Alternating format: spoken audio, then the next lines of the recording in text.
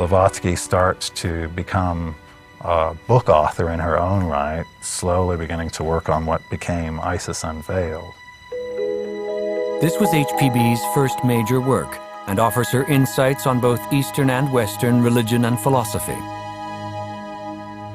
Alcott was her collaborator in the writing process, which involved many strange phenomena which convinced him that she was being assisted by invisible helpers, not only in the spirit world, but living men elsewhere who were communicating telepathically or occupying her body and writing through her.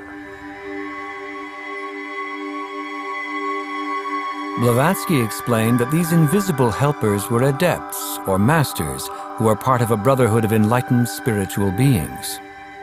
Alcott talks about hands appearing mysteriously and writing during the night while she's asleep. The composition process of Isis Unveiled is only the first instance where the authorship of items that appear under her name is somewhat confused, because both she and Alcott say that there were many others helping behind the scenes. She started writing and she said, well, I get it from my masters. They're dictating to me, or I see it in the astral light, the inner worlds. And I remember when I first read that, I said, oh yeah, right.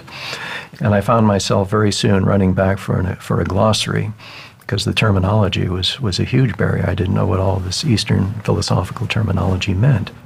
And yet here was a person who was touching every conceivable subject of importance in areas of religion and philosophy and science, written with knowledge. And I said, how can a person know so much about so many things and handle it with skill in this way?